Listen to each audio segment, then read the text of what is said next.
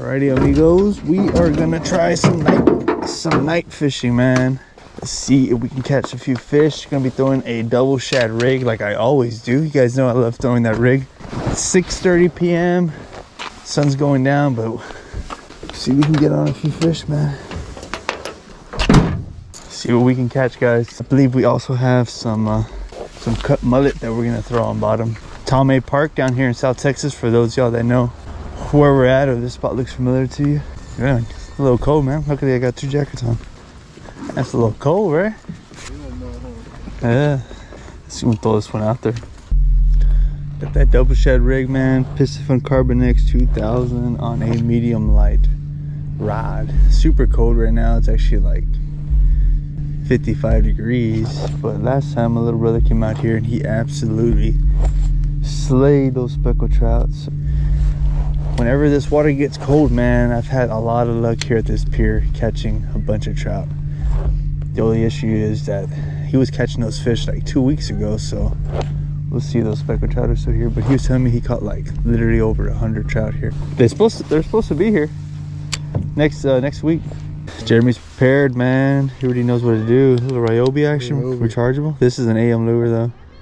I ran out of the other ones, but it glows, see? All right. Oh damn, it does glow. Yeah, dude. Some fish popping. How many fish did you catch here last time? Oh, I got bumped. So Lopez is gonna start driving with her to the park or what? Yeah.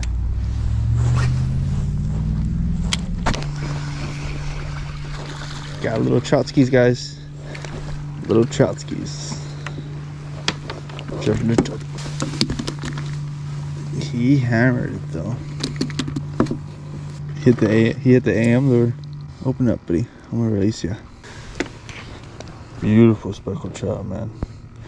See if we can get some more. Little trout skis action. This is the rig that I'm using, man. Got an AM lure on top and a regular old shad rig on bottom. Got one? Casting it out there, and we are letting that lure drop, and then just reel it in nice and slow, just like this. Right, Jim? Yeah. So there's a light right here. We try to cast like past the light in the darkness right there, and then you just reel it in. It costs $10 to come in per vehicle, man. So if you guys want a carpool, you can park like at the Stripes in Rio Hondo, or park somewhere and everyone jump in the truck, even jump in the bed of the truck and pay $10, and everyone could come in. $10 per vehicle. Oh, let me get you on the camera. What are you doing here, Jim? I'll line up a tsunami shrimp on a popping cork. On a popping cork. You made that at the house? Yep. 20-pound leader. How do you work this right here? I'll show you right now. All right, let's cast it out there. He's gonna show us how to work a popping cork, man. Cast it out there. All right, cast it out there. Then what do you do? Out there, just pop it about 3 times. Let it sit. 2 or 3 times. 2 or 3 times. Let it sit. Let it sit. You caught something like that last time? Yep. You caught like a 23-incher, right? Nice. Yeah, your lures are expensive, man. Oh, I hit the AM lure again. I just missed one, guys. So I saw all the trout working on top, so I casted it out there, or casted the lure out there just like that. And I kept my rod up and I got hammered on the first cast. Let's see if we can do it again, because it looks like the trout are feeding. Nothing on that popping cork. We also have a rod over there to the far left with a big ass piece of fresh mullet. Where do you get that mullet from? That place? From Quick Stop in South Padre Island. That same spot? Same spot. When that video posts tomorrow? Wait, today's Sunday. No, it's Tuesday. It's pretty good. The one that when we caught that shark. Getting a rod holder from them. Oh really? Well, $20 or what? Nice. Trying to do more giveaways. So if this video gets 100 likes, Arroyo City night pier fishing, we're gonna be giving away a free cap, right, Jeremy? Yep. Of my choice, I choose it. Whichever one Jeremy wants, man. 100 likes. Comment below Arroyo City night fishing, or comment below whatever you want, man. You'll still be entered. That's the smartest idea I've ever seen, man. I used to just do it with my phone, but that's pretty sweet. Let's see if we can get more speckled trout to eat, man. Rio Hondo is also supposed to be getting a new fishing pier, man, that I'm pretty excited about, because I'm from that area. That way I don't have to drive 30 minutes to this pier. Normally I like to go out wade fishing, right? I have a bunch of buddies that have boats, and my cousin's a guide also, but The night was a little bit different, man. I wanted to just chill. I had just worked like 8 days straight, so I wanted to take Sunday off and actually sleep in, which I did. I slept until 7:30 in the morning, which is late for me because I had to wake up early. Decided to come out here to Arroyo City and see what we can catch, man. 2024, I have a bunch of new products that I'm excited about. Product testing for you guys. That's normally what I do, man. Like this jacket right here, I've been testing it for over a year already. It's like supposed to be water resistant. It's supposed to be insulated on the inside. I don't like to just make a product and just like throw it out there on the internet for people to purchase or give it to a shop for them to sell without actually product testing it for you guys, man, because you guys deserve the best. If I buy something, if I spend money on something, I want it to be legit. So that's usually what I like to do. But anyway, 2024, man, I have a lot of nice things that are coming out for you guys that I'm pretty excited about. So make sure you guys subscribe, like this video, man, and just be on the lookout for some new gear to be dropping pretty soon. Damn, what is that, 20? Did you catch it? I missed it. 21-7 Lions on top. I really wanted the Lions to win, man, just because those 49ers killed the Cowboys. Yeah, I'm a Cowboys fan. That is crazy, man. 24-7, Lions on top. I don't think anyone saw that coming. For those of y'all that are watching from down here from South Texas, man, drop a comment where exactly you're from, man.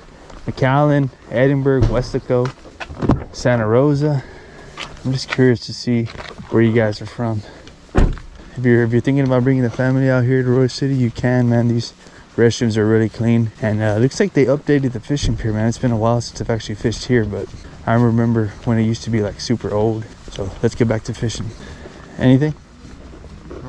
It's still early, right? What is it, Brent, like 7? Ooh, there's some trout there though, man. There's a lot of trout pops, guys, so maybe they're gonna start feeding here in a little bit. Maybe they're a little bit deeper. Let me see if I can get my rod just a tad deeper into the water. Oh, there you go. Damn, you freaking hammered it. A lot of these people left this area, so let's try fishing on this side, man. Normally what I like to do is when I come to these piers, I like to work a corner, just because you see how the light goes like that and it's like dark over there. Man, the majority of my bites, bigger fish that I catch at a pier are always like towards the edge. And whenever you're at the corner, like that light right there, you can use it to shine up your low shad. Instead of using your phone or whatever, you can just use the light.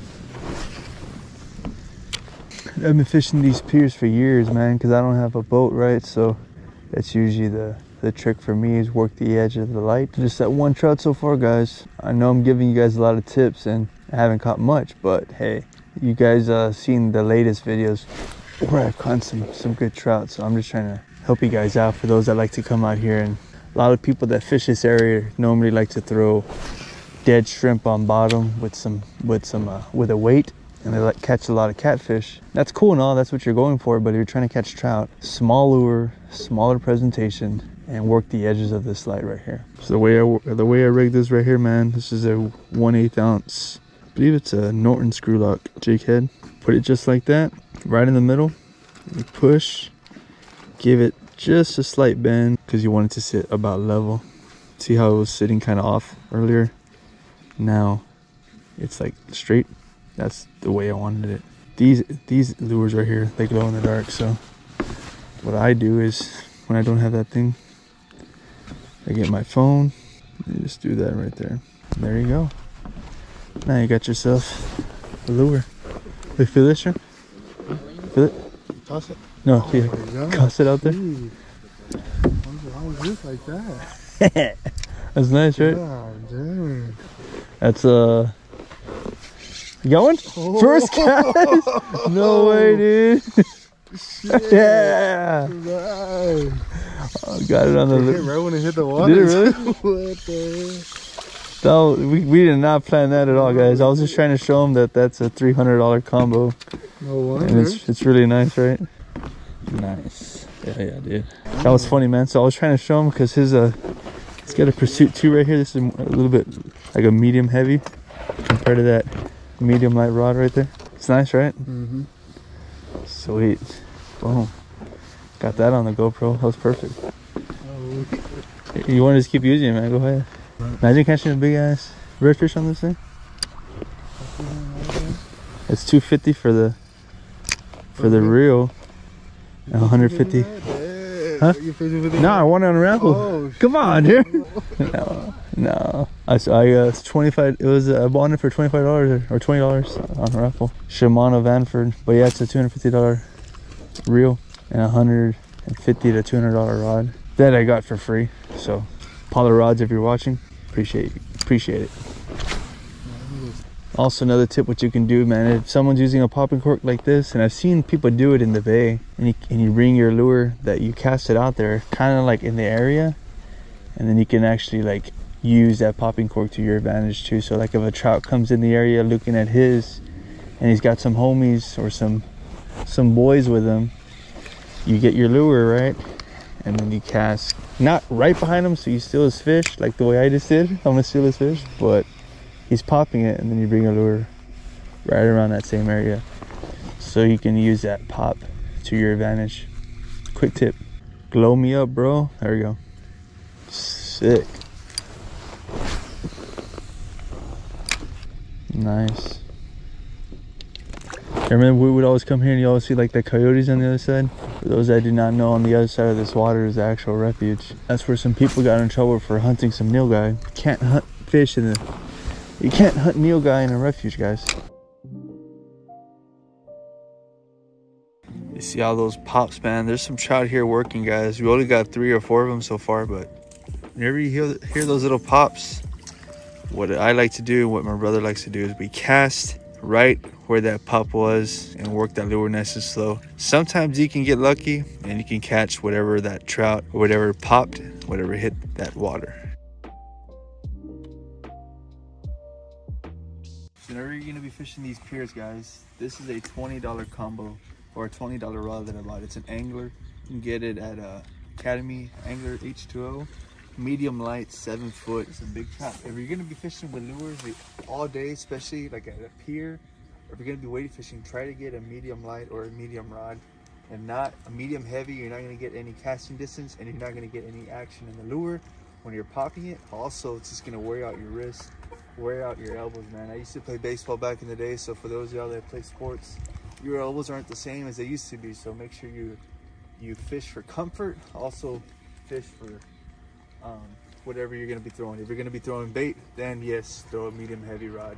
The lures, artificial lures, medium light, and you'll be good to go.